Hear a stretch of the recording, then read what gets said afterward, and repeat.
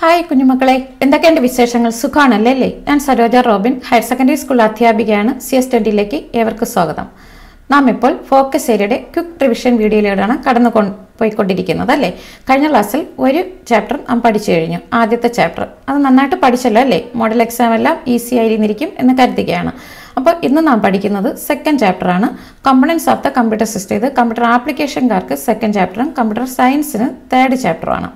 Okay, അപ്പോൾ ഇത് നന്നായിട്ട് പഠിക്കുക. തീർച്ചയായിട്ടും ഇതിൽ നിന്ന് നിങ്ങൾക്ക് 10 മാർക്കിന് ഈ വീഡിയോയിൽ നിന്ന് തന്നെ തീർച്ചയായിട്ടും കിട്ടും. അപ്പോൾ മലയാളത്തിലും ഇതിൽ ഞാൻ നിങ്ങൾക്ക് എക്സ്പ്ലെയിൻ ചെയ്യുന്നുണ്ട്, അതോടൊപ്പം നോട്ട് പറഞ്ഞു തരുന്നുണ്ട്, പ്രീവിയസ് ഇയറിലെ ക്വസ്റ്റ്യൻസ് ഉൾപ്പെടെ ഡിസ്കസ് ചെയ്യുന്നുണ്ട്. പിന്നെ കുഞ്ഞു കുഞ്ഞു ടിപ്സ് ആൻഡ് ട്രിക്സൊക്കെ പറഞ്ഞു തരുന്നുണ്ട്, എങ്ങനെയൊക്കെയാണ് നിങ്ങൾക്കിത് ഓർത്തിരിക്കേണ്ടത് എന്നൊക്കെ പെട്ടെന്ന് മനസ്സിലാവും. ഓക്കെ, അപ്പോൾ നമുക്ക് ഇന്നത്തെ ക്ലാസ്സിലോട്ട് ഒട്ടും താമസിയാതെ പോകാം. റെഡിയാണല്ലോ? പോകാം ക്ലാസ്സിലോട്ട്. Selected portions from focus area: RAM and measuring units, input-output devices, e-waste and disposal methods, system software, free and open source software. ഇതിൽ ഇൻപുട്ട് ഡിവൈസസ് കമ്പ്യൂട്ടർ സയൻസുകാർക്കില്ല, ബാക്കിയെല്ലാം കമ്പ്യൂട്ടർ സയൻസുകാർക്കും കൂടെയുള്ളതാണ്. കമ്പ്യൂട്ടർ ആപ്ലിക്കേഷന് ഈ 5 കാര്യങ്ങളുണ്ട്, കമ്പ്യൂട്ടർ സയൻസിന് ഈ ഇൻപുട്ട് ഡിവൈസസ് ഇല്ല, ബാക്കി 4 കാര്യങ്ങളുണ്ട്. പ്രൈമറി മെമ്മറിക്ക് എക്സാമ്പിൾ ചോദിക്കാം, റാം. ഇവിടെ ഞാൻ ഡീറ്റെയിൽഡ് ആയിട്ട് ഒന്നും പറയുന്നില്ല. ഡീറ്റെയിൽഡ് വീഡിയോ കാണണമെങ്കിൽ നേരത്തെയുള്ള എൻ്റെ ഫോക്കസ് ഏരിയയുടെ വീഡിയോസ് കാണുക. ഓക്കെ, അപ്പോൾ പ്രൈമറി മെമ്മറിക്ക് എക്സാമ്പിൾ പഠിച്ചു വയ്ക്കുക, റാം. അപ്പോൾ റാമിനെ കുറിച്ച് കൂടുതലായിട്ട് ചോദിക്കാം. റാൻഡം അക്സസ് മെമ്മറി ഷുവറായിട്ട് ചോദിച്ചിരിക്കുന്നത് റാമിനെ കുറിച്ച് എഴുതാനായിട്ട് വരും. അപ്പോൾ റാൻഡം അക്സസ് മെമ്മറിയാണെന്ന് ആദ്യം എഴുതണം, പഠിച്ചല്ലോ. അടുത്തത് റാം ഈസ് വോളറ്റൈൽ. അതായത് റാം എന്ന് പറയുമ്പോൾ ഇതിൽ it's contents are lost when the power is switched off. Power switch off ആക്കുമ്പോഴത്തേക്കും ഇതിലെ കണ്ടൻസ് ഉള്ളടക്കമൊക്കെ നഷ്ടപ്പെടും. It allows reading and writing. റീഡിങ്ങിനും പറ്റും, റൈറ്റ് ചെയ്യാനും സാധിക്കും. ഡാറ്റ എഴുതാനും വായിക്കാനും ഇതിൽ നിന്ന് സാധിക്കും. Okay, the storage capacity of Ram is 2 GB and above. 2 GBക്കും അതിന് മുകളിലും ഇതിന് സ്റ്റോറേജ് കപ്പാസിറ്റി ഉള്ളതുമുണ്ട്. അടുത്തത് മെമ്മറി മെഷറിംഗ് യൂണിറ്റ്സ്. ഇതിൽ നിന്നും ഒരു യൂണിറ്റ് വരാം, സാധിക്കുമെങ്കിൽ ഇതിൽ എല്ലാം പഠിക്കുക. അല്ലാത്തവർ ഈ ഗ്രീൻ കളറിലുള്ളവർ പഠിക്കേണ്ട, ഇത് മാത്രമെങ്കിലും പഠിക്കുക. മിക്കവാറും ഒരു ക്വസ്റ്റ്യൻ ഇതിൽ നിന്ന് വരാം. ഇപ്പോൾ ബൈനറി ഡിജിറ്റ് എന്ന് പറയുമ്പോഴാണ് ഒരു ബിറ്റ് എന്ന് പറയുമ്പോൾ ബൈനറി ഡിജിറ്റ്. ഇത് പഠിക്കണേ. 1 nibble 4 bits, 1 byte 8 bits. Model എക്സാമിന് ഇപ്പോൾ ചോദിച്ചാൽ ഇതാണ്, 1 byte = 8 bits. 1 kilobyte 1024 bytes. അപ്പോൾ അതുപോലെ മറ്റതും പഠിക്കുക. ഓക്കെ, അടുത്തത് 1 byte. പ്രീവിയസ് ഇയറിലെ ക്വസ്റ്റ്യൻസ് നോക്കുക. ഇതിൽ നിന്നും വന്നത് 1 byte = ഡാഷ് ബിറ്റ്സ്. എത്രയാണെന്ന് എഴുതും? ഡാഷ് ബൈറ്റ്സ് അല്ല, ബിറ്റ്സ് ആണ്, 8 bits. Choose A primary memory device in computer. ഇതിൽ ഏതാണ് പ്രൈമറി മെമ്മറി ഡിവൈസ്? ഇപ്പോൾ നമ്മൾ പഠിച്ചല്ലോ, Ram. What are the features of Ram? അപ്പോൾ റാമിൻ്റെ സവിശേഷതകൾ ഞാൻ ആ നോട്ടിൽ എന്താണോ തന്നത് അതുപോലെ എഴുതുക. ഇനി അപ്പോൾ ഒരു സെക്ഷൻ കഴിഞ്ഞു. ഇനി ഇൻപുട്ട് ഡിവൈസസ് ഏതൊക്കെയാണെന്ന് വെച്ചാൽ നിങ്ങൾക്ക് ഒരു 10-12 പഠിക്കാനുണ്ട്. അതിൽ ഞാൻ 5 മാത്രം തന്നിട്ടുണ്ട്. അപ്പോൾ ഇത് ഇമ്പോർട്ടൻ്റ് ആയിട്ടുള്ളതാണ് തന്നിരിക്കുന്നത്. അപ്പോൾ ഏതെങ്കിലും 3 ഇൻപുട്ട് ഡിവൈസോ 5 ഇൻപുട്ട് ഡിവൈസസോ ഒക്കെ എഴുതാനായിട്ട് വരാം. അപ്പോൾ നിങ്ങൾ ഓർക്കുക. അപ്പോൾ ലൈറ്റ് പെൻ എന്ന് പറയുമ്പോൾ it is used to ഡ്രാ directly on to the screen. It is A Poynting device. അതായത് ഡയറക്റ്റായിട്ട് നമുക്ക് സ്ക്രീനിൽ ഇതുപോലെ വരയ്ക്കണമെങ്കിൽ ഉപയോഗിക്കുന്നതാണ്. ഇത് പെൻ ഷേപ്ഡ് ആണ്. അടുത്തത് ജോയ്സ്റ്റിക്കും.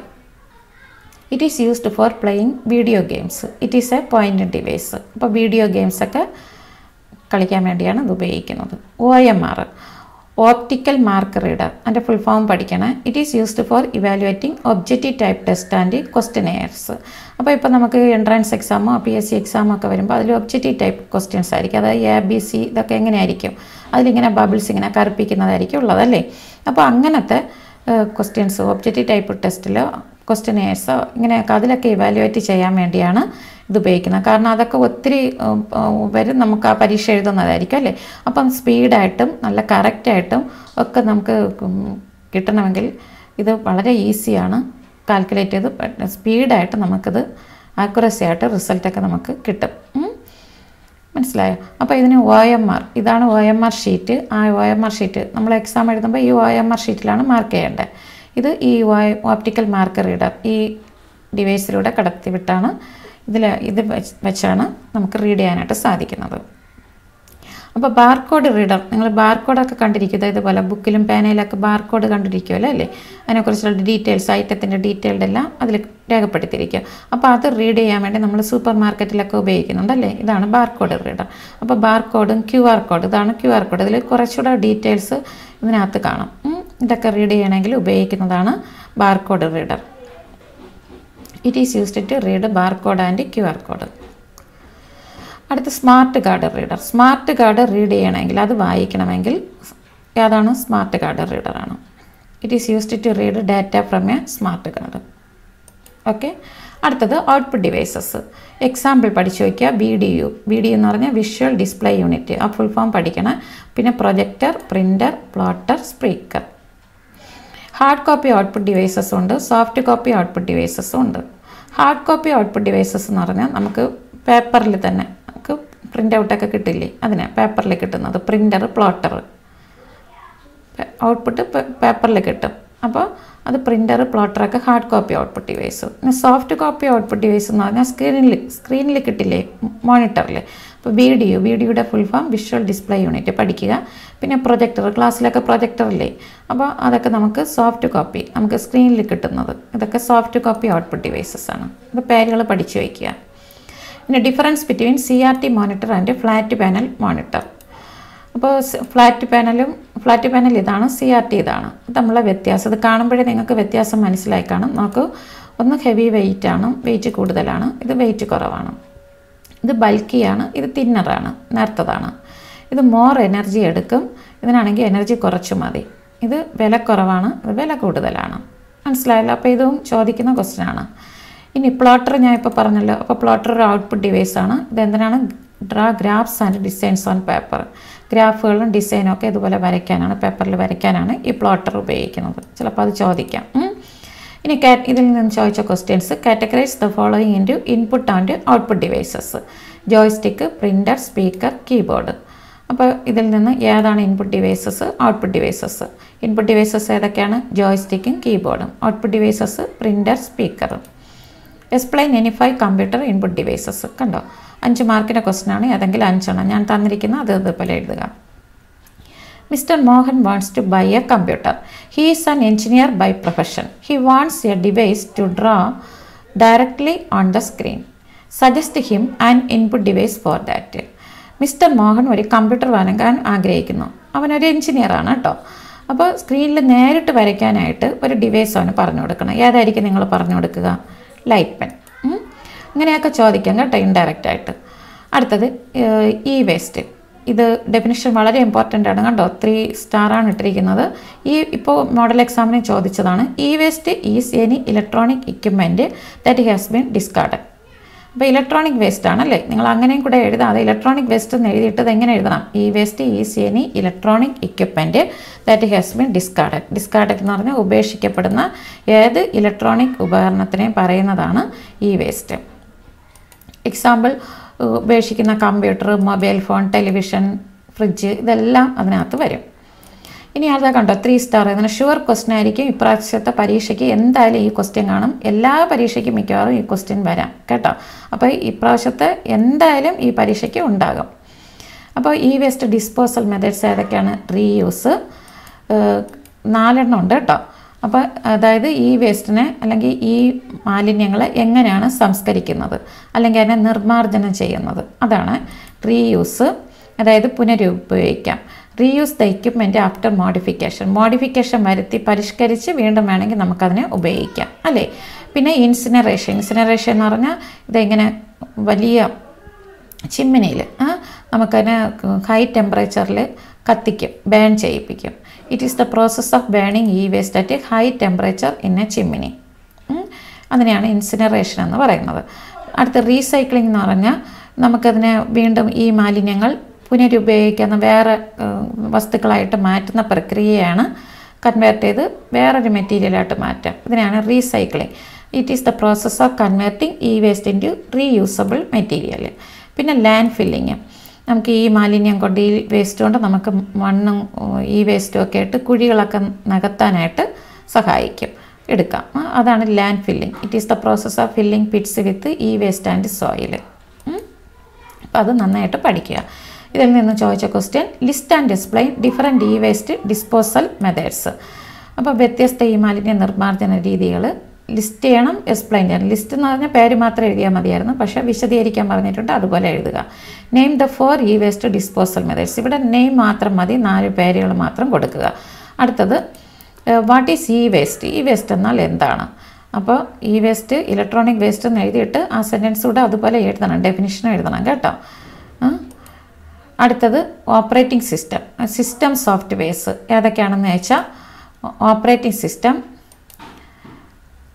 ഒന്നാമത്തത് സിസ്റ്റം സോഫ്റ്റ്വെയർസിൽ, പിന്നെ ലാംഗ്വേജ് പ്രോസസ്സർ അതുണ്ട്. അതിൽ ഒന്നാമത്തത് ഓപ്പറേറ്റിംഗ് സിസ്റ്റം.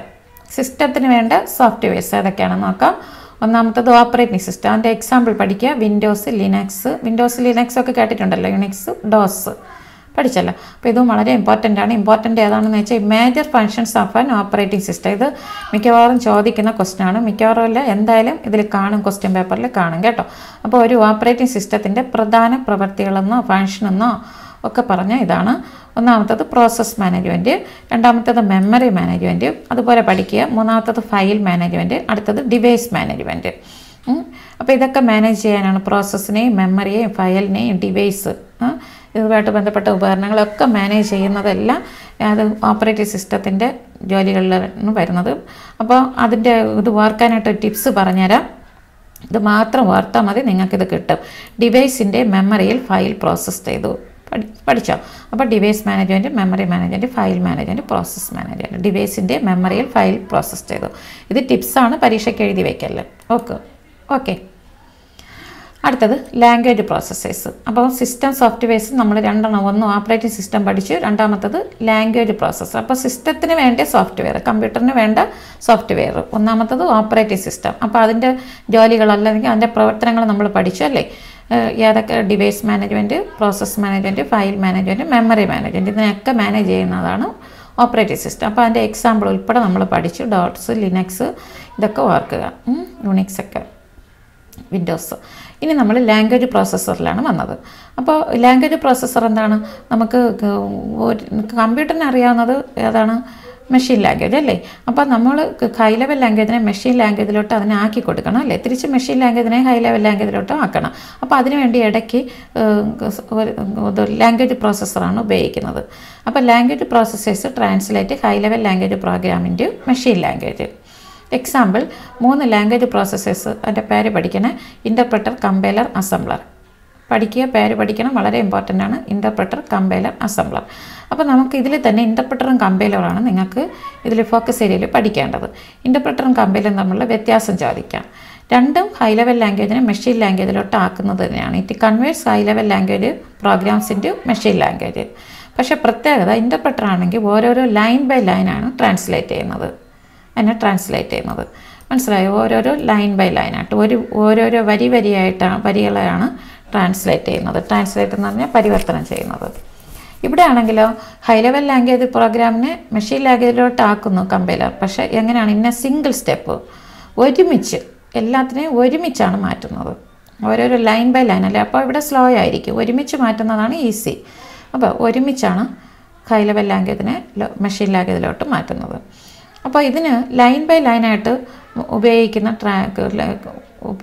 ട്രാൻസ്ലേറ്റ് ചെയ്യാനായിട്ട് ബേസിക് എന്നുള്ള ലാംഗ്വേജ് ലൈൻ ബൈ ലൈൻ ഇൻ്റർപ്രറ്ററാണ് ഉപയോഗിക്കുന്നത്. അപ്പോൾ ബേസിക് ഉപയോഗിക്കുന്ന ലാംഗ്വേജ് പ്രോസസ്സർ ഏതെന്ന് വെച്ചാൽ ഇൻ്റർപ്രറ്റർ. അപ്പോൾ ഇൻ്റർപ്രറ്ററുള്ള ഒരു ലാംഗ്വേജ് ഏതെന്ന് വെച്ചാൽ പ്രോഗ്രാമിംഗ് ലാംഗ്വേജ് ഏതെന്ന് വെച്ചാൽ ബേസിക്. ഇങ്ങനെയൊക്കെ പേര് പഠിക്കണം. ഇവിടെ കമ്പൈലർ ഉപയോഗിക്കുന്നത് പിന്നെ എല്ലാം നമ്മൾ C++, പാസ്കൽ ഇതിലെല്ലാം കമ്പൈലർ തന്നെയാണ്. ഓക്കെ. അപ്പോൾ ഇതിൽ നിന്ന് ചോദിച്ച ക്വസ്റ്റ്യൻ C++ യൂസസ് ദ ഏത് language processor? Compiler. Define following times. Following ഇതിനെ നിർവചിക്കാനായിട്ട് ഇൻ്റർപ്രറ്റർ, കമ്പൈലർ. അപ്പോൾ ഞാൻ തന്നിരിക്കുന്നില്ലേ, അതുപോലെ എഴുതുക. Differentiate between compiler and interpreter. കമ്പൈലറും ഇൻ്റർപ്രറ്ററും തമ്മിലുള്ള വ്യത്യാസം. ഇതൊക്കെ വളരെ ഇമ്പോർട്ടൻ്റ് ആണ് കേട്ടോ. What are the major functions of an operating system? ഒരു ഓപ്പറേറ്റിംഗ് സിസ്റ്റത്തിൻ്റെ പ്രധാന പ്രവൃത്തികൾ. അപ്പോൾ 4 തന്നല്ല, അത് എഴുതുക. List any 3 language processors. Interpreter, compiler, assembler. അപ്പോൾ അത് പേര് മാത്രം മതി. ലിസ്റ്റ് എന്ന് പറഞ്ഞാൽ പേര് മാത്രം എഴുതിയാൽ മതി. ലിസ്റ്റ് എക്സ്പ്ലെയിൻ എന്നൊക്കെ പറഞ്ഞാൽ ബാക്കി കാര്യങ്ങളൂടെ എഴുതണം കേട്ടോ. ഇവിടെ 3 പേര് മാത്രമേ എഴുതാണ്ടതുള്ളൂ. അടുത്തത് free and open source software, FOSS. Free and open source software FOSS. അപ്പോൾ ഇവിടെ ഫ്രീ സോഫ്റ്റ്വെയർ എന്തൊക്കെയാണ് നമുക്ക് ഫ്രീഡം ഒന്ന് നോക്കാം. 4 തരത്തിലുള്ള ഫ്രീഡം ആണുള്ളത്. അപ്പോൾ അതിന് മുമ്പേ നമുക്ക് അതിനുള്ള സോഫ്റ്റ്വെയർസിൻ്റെ പേരുകൾ പഠിക്കാം. ലിനക്സ് ഒക്കെ പഠിച്ചിട്ടുണ്ടല്ലോ, ലിനക്സ് ഫ്രീ സോഫ്റ്റ്വെയർ എന്ന് പഠിച്ചിട്ടുണ്ടല്ലോ. അപ്പോൾ free and open source സോഫ്റ്റ്വെയറിന് example ആയിരുന്നു വെച്ചാൽ ലിനക്സ് എഴുതാം, ഫയർഫോഴ്സ് എഴുതാം, ലൈബ്ര ഓഫീസ് എഴുതാം. ഓക്കെ, ഇനി നമുക്ക് 4 ഫ്രീഡംസ് ആണുള്ളത്. ഏതൊക്കെയാണെന്ന് വെച്ചാൽ ഫ്രീഡം 0, 1, 2, 3 പഠിച്ചല്ലോ. 4 ഫ്രീഡംസ് ആണ് ഇവിടെ നമുക്ക് തരുന്നത്. ഏതൊക്കെ ഓരോന്നിനുള്ള ഫ്രീഡം ഏതൊക്കെയാണെന്ന് നോക്കാം. Freedom 0യിൽ freedom to run the programme for any purpose. ഏത് ആവശ്യത്തിനും പ്രോഗ്രാം പ്രവർത്തിപ്പിക്കാനുള്ള സ്വാതന്ത്ര്യം, റൺ ചെയ്യാം നമുക്ക്. അടുത്ത് അതിന് ചേഞ്ചസ് ഒന്നും വരുത്താൻ പാടില്ല, നമുക്ക് റൺ ചെയ്യാം. അടുത്ത് ഫ്രീഡം 1 എന്ന് പറയുന്നത് എന്താണ്? Freedom to study the programme. ഈ പ്രോഗ്രാമിനെ സ്റ്റഡി ചെയ്യാനുള്ളത് സ്വാതന്ത്ര്യമുണ്ട്. ഫ്രീഡം 2 എന്തിനാണ്? Freedom to distribute the copies of the software. ഈ സോഫ്റ്റ്വെയറിൻ്റെ കോപ്പി നമുക്ക് വിതരണം ചെയ്യാനുള്ള സ്വാതന്ത്ര്യമുണ്ട്. ഫ്രീഡം 3 എന്താണ്? നമുക്ക് ഈ സോഫ്റ്റ്വെയറിനെ നമുക്ക് എന്താണ് ഇമ്പ്രൂവ് ചെയ്യാം, അതിലൊക്കെ മാറ്റങ്ങളൊക്കെ വരുത്തി നമുക്ക് വീണ്ടും അതിനെ റിലീസ് ചെയ്യാം. മാറ്റം വരുത്തിയിട്ട് റിലീസ് ചെയ്യാനുള്ള, പബ്ലിക്കിനെ റിലീസ് ചെയ്യാനുള്ള സ്വാതന്ത്ര്യം. അപ്പോൾ 4 സ്വാതന്ത്ര്യവും പഠിച്ചു വയ്ക്കുക. ഇതും വളരെ ഇമ്പോർട്ടൻ്റ് ആണ്. അപ്പോൾ ഇതിൽ നിന്നും ചോദിച്ച question, right an example of an operating system that is free and open source software Linux. Explain any 3 freedom designed by FSF four FS എന്ന് പറഞ്ഞാൽ free software foundation four software. അപ്പോൾ ഫ്രീഡം എന്ന് ചോദിച്ചാൽ ഇനി 3 ഫ്രീഡം, ഏതെങ്കിലും 3 freedom explain ചെയ്യണം. ഞാൻ തന്നിരിക്കുന്നത് എഴുതുക. മനസ്സിലായല്ലോ. അവർ school is decided to by A free and open source software for office purpose. What are different freedoms we get through FSF licensing. അപ്പോൾ ഓഫീസ് ആവശ്യത്തിനായി ഒരു സൗജന്യ ഓപ്പൺ സോഴ്സ് സോഫ്റ്റ്വെയർ വാങ്ങാൻ ഞങ്ങളുടെ സ്കൂൾ തീരുമാനിച്ചു. FSF ലൈസൻസിങ്ങിലൂടെ, FSF എന്ന് പറഞ്ഞാൽ ഫ്രീ സോഫ്റ്റ്വെയർ ഫൗണ്ടേഷൻ, അവരാണ് ഈ ലൈസൻസ് തരുന്നത്. ലൈസൻസിങ്ങിലൂടെ നമുക്ക് ലഭിക്കുന്ന വ്യത്യസ്ത സ്വാതന്ത്ര്യങ്ങൾ എന്തൊക്കെയാണ്? അപ്പോൾ ആ സ്വാതന്ത്ര്യത്തിനെ കുറിച്ച് എഴുതണം. ഫ്രീഡം 0, ഫ്രീഡം 1 അതിനെക്കുറിച്ചെല്ലാം എഴുതുക കേട്ടോ. അറ്റ് എ ഗ്ലാൻസ് ലാസ്റ്റ്, അതായത് ഈ പഠിച്ച ഒരു ചാപ്റ്ററും ഒറ്റ നോട്ടത്തിൽ മനസ്സിലാക്കേണ്ട ഒരു സെക്ഷനാണ്. റാം എന്ന് പറഞ്ഞാൽ random assess memory, വോളറ്റൈലാണ്, contents lost when switched off, read റൈറ്റിന്. Measuring units binary digit, bit, 4 bits 1 nibble, 8 bits 1 byte അങ്ങനെ. അടുത്തത് input devices, light pen, draw directly on the screen. അടുത്തത് Poynting ഡിവൈസാണ്. Joystick, play video games Poynting ഡിവൈസാണ്. OMR evaluate object type test and questionnaires. Barcode reader, read barcode and QR code. Smart card reader, read smart card. Output ഡിവൈസസിൽ hard കോപ്പിയിൽ പ്രിൻ്ററും പ്ലോട്ടറും, soft കോപ്പിയിൽ VDU projector. പിന്നെ plotter graph and ഡിസൈൻസിന് ഉള്ളതാണ്. പിന്നെ waste disposal methods, reuse, incineration, recycling, land filling ഓർക്കണം. Functions of operating system, process, memory, file, device management. Language processor, interpreter, compiler, assembler. അപ്പോൾ ഇത്രയേ ഉള്ളൂ. ഇത് നന്നായിട്ട് പഠിക്കുക. അപ്പോൾ നിങ്ങൾക്ക് ഈ വീഡിയോ ഇഷ്ടമായാൽ നിങ്ങളുടെ ഫ്രണ്ട്സിന് ഷെയർ ചെയ്യുക, ലൈക്ക് ചെയ്യുക, കമൻറ്റ് ചെയ്യുക. അതോടൊപ്പം ആരെങ്കിലും ഈ ചാനൽ സബ്സ്ക്രൈബ് ചെയ്തിട്ടില്ലെങ്കിൽ സബ്സ്ക്രൈബ് ചെയ്ത് CS20 എന്ന ഈ ഫാമിലിയിലോട്ട് അംഗമായി തരിക. എല്ലാ പരീക്ഷയ്ക്കും നന്നായിട്ട് പഠിച്ച് പ്രിപ്പയർ ചെയ്ത് പരീക്ഷ എഴുതുക. ഓക്കെ, അതുപോലെ സെക്കൻഡ് ഇയറിലെ പോർഷൻസ് ഞാൻ എല്ലാ വീഡിയോസും ഇട്ടിട്ടുണ്ട്. നിങ്ങൾക്ക് പ്രാക്ടിക്കൽ ഉൾപ്പെടെ അതിനകത്ത് കൊടുത്തിട്ടുണ്ട്. ഫോക്കസ് ഏരിയ എല്ലാം നൽകിയിട്ടുണ്ട്. അപ്പം +2 കിടക്കുമ്പോൾ ആ വീഡിയോസും കാണുക. Okay, whoever is happy will make others happy too.